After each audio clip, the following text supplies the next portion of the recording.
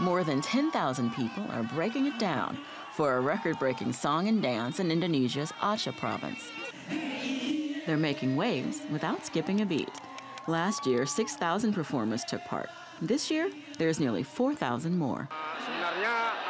It's not hard for us because we frequently perform it. We have performed it many times in our village, so there was no difficulty. There are guidelines to follow. The Salmon, also known as the Dance of 1,000 Hands, is rooted in the country's history. UNESCO placed it on the list of items of intangible cultural history in 2011. I'm very impressed with the performance. The dancers synchronized very well, and it makes me proud as an Indonesian to have this culture. It was incredible. The theme of this song focuses on conserving the area's national park. Rare tigers and elephants are threatened by deforestation and poaching. But there's something else.